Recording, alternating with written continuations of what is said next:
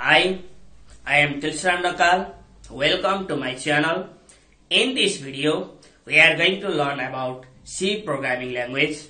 Before learning C programming language, we have to know about the introduction of C as well as the history of C. So let's learn about what is C.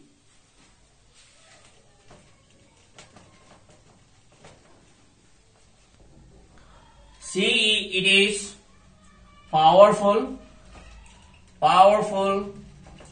high level language. It is also known as structured programming language. Popular operating system like Unix, Linux are written in C programming language. C supports high level language as well as low level language.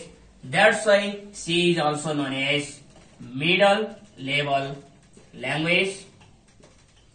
This C program was written in assembly language, and C was developed in 1972 by Dennis Ritchie at Bell Labs. It was developed by Dennis Ritchie at Bell Labs. Now let's learn about history of C.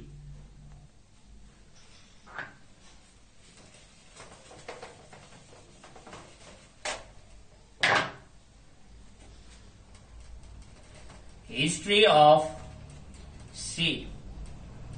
In 1960, Algol was developed, which is known as Algol 60. By the period of 1960s, a large number of programming languages were developed, like COBOL was used for commercial purpose, Fortran was used for scientific purpose, and Algol was developed for algorithmic conversion. And this Algol is also regarded as the root language of modern programming language. So we start from 1960, Algol 60. After that, in 1963, CPL, Combined Programming Language, was developed. In 1967, BCPL, Basic Combined Programming Language, was developed, and it was developed by Martin Richards at Cambridge University.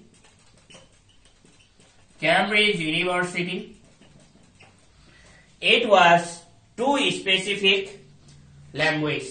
That's why in 1969, inheriting some features of CPL and BCPL, Ken Thompson developed B programming language at Bell Labs. It was also less powerful as well as only solved the only specific problems. That's why in 1972, C program was developed by Dennis Ritchie at Bell Labs, which is known as the powerful high-level language. Now let's learn about C standards.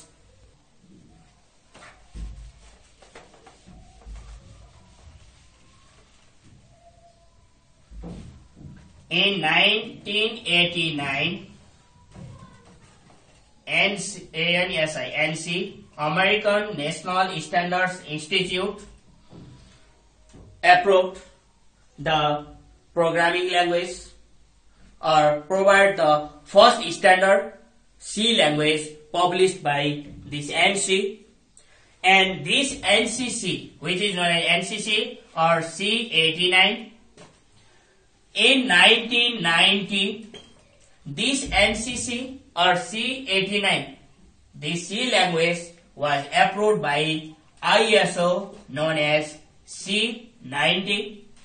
In 1999, several features like in-function, new data types, and flexible array were added in C programming.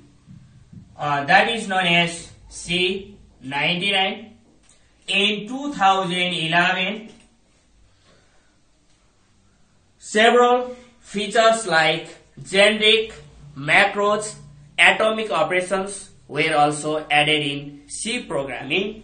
So this C programming known as C11. This is the ANSI standards.